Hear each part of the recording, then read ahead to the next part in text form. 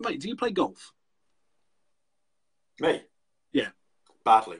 Yeah, same here. Right, so when I drive, right, the ball goes off. It's got like a wicked hook off to the right. So rather than being a responsible adult and going and get lessons, I just aim over there. But the deal with it is, I have to 100% believe with every fibre of my being that I'm aiming for that tree over there. Otherwise, it'll actually be a good shot. But if I believe that I'm aiming for that tree, I know in my heart of hearts that the ball will hook off and actually go where I really want. And that's the shift. You've got to realise that if you want to get that money, you've got to focus on the customer. You can't focus on the money. The money is the reward. The money is not the goal. The goal should be that amazing customer experience. And if you achieve that, the money will look after itself.